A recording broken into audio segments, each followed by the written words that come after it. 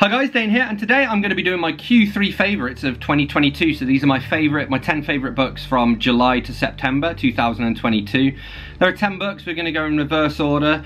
Keep your eyes peeled later on for this year. I'll also have my Q4 favourites, and then I do my year favourites where I take my 10 favourites of each quarter, bung them all into an overall list, and we see what comes out as the winner. So, Dane reads. At number 10 we have Dead at First Sight by Peter James. This is just one of the Roy Grace novels. They're always good value, you know. I've read a few of them over the last quarter, and this one is the best of the ones that I've read, although they've now kind of blurred around in my head so much that I can't tell you specifically what this one is about. But if you like police procedurals, crime thrillers, you're gonna like it.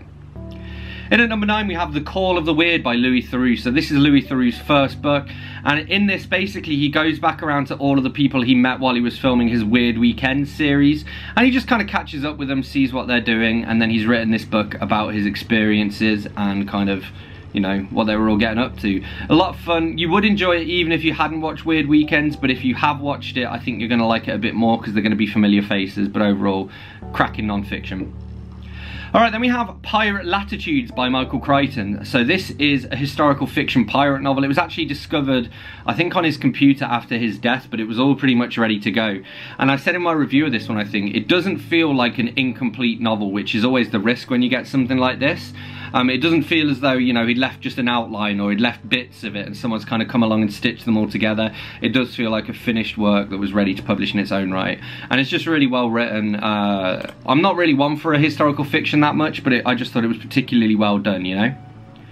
Then we have Asking for Trouble by Tori Wagg. So this was a poetry collection. I actually met Tori at an event I was at, I can't remember what it was called now, but it was organised by Far Out Sessions, and it was like a live music thing, and there were also stalls there. I was selling some of my books, Tori was selling some of hers, my band played, she did a poetry reading, and she ended up buying one of my books, and I bought her collection, Asking for Trouble. Just really cool sort of contemporary poetry. A bit of free verse and a bit of rhyming verse as well, which is good. It gives you a little bit of everything, you know? Then we have God Is Not Great by Christopher Hitchens. So this is non-fiction about why Hitchens didn't believe in God, essentially. It has to be compared to The God Delusion by the very nature of the two different books, and even Hitchens and Dawkins were friends. I did enjoy The God Delusion more. I think the reason for that is that Hitchens' book is very, like, it's led by, like, anecdotes and personal stories, whereas Dawkins kind of took argument by argument and just demolished them all. But they both do go kind of hand in hand, and as you can tell from its inclusion on this list, I did enjoy God Is Not Great. I also had it as an audiobook narrated by the author, which was very cool. At number 5 we have The Trouble with Goats and Sheep by Joanna Cannon. So this is, I guess it's kind of literary fiction. It's got bits of quirky, cozy mystery to it. It's set during, I believe, the 70s. It's during that heat wave that we had in the UK back in like the 70s or whatever. There's a reference to my hometown of Tamworth in it, which is very cool. A little bit of like the second coming, or like people seeing the faces of Jesus in some guttering. Which reminded me of a James Herbert novel I read recently called Shrine. But yeah, there's some really good stuff in it, really good ideas, very well written. It does follow younger characters, and normally I'm not really a fan of that. I tend to prefer reading fiction that focuses on older characters. But I thought it worked well enough for this book.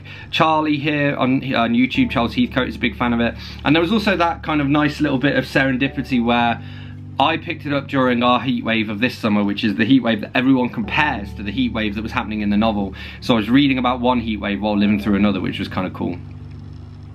At number 4 we have The Disappearance of Adele Bordeaux by Graham McCrae Burnett. So this is, again, it's kind of a fiction, it's kind of a mystery, bits of cozy with it, and also kind of literary fiction. It's set in France, and yeah, somebody called Adele Bordeaux disappears, and we follow kind of an unreliable narrator as the crime is investigated.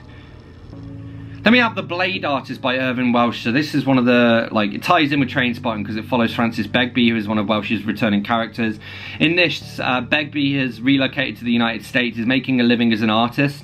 He is the blade artist, and so basically he makes like sculptures of famous people and then fucks them up by like setting them on fire and cutting them up with knives and stuff.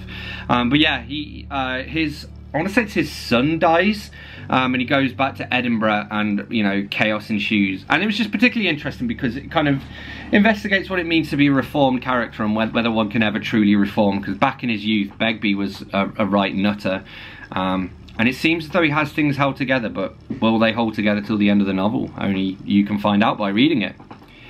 Then we have The Invention of Sound by Chuck Palahniuk. So this is, I guess, one of his more recent novels. The main character in it is a Foley artist, which are people who make sort of sounds for movies, and she specialises in doing screams. But basically she's also a serial killer. She kind of inherited the family business. So in a horror movie, normally the sound of someone's head getting smashed in by a baseball bat would be made by somebody swinging a baseball bat at, say, a coconut. And she just swings baseball bats at people's heads and records it and then sells it to the film industry. So it's kind of very visceral, very gory, very violent, very enjoyable, quite short as well. Really beautiful edition that I got it into. And I've actually given it to Shay, my girlfriend, for her to read it because I think she'll like it.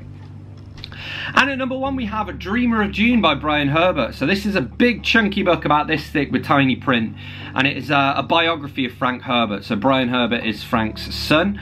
Brian has been working with Kevin J. Anderson to write like the expanded June series, and the newest one of those actually came out on the 18th of October, so very recently. And yeah, it's just a really well written, very moving biography of Frank Herbert. It's great if you want to know more about Frank Herbert, you know, the man who created June, if you want to see a little bit more into his head, find out what makes him tick.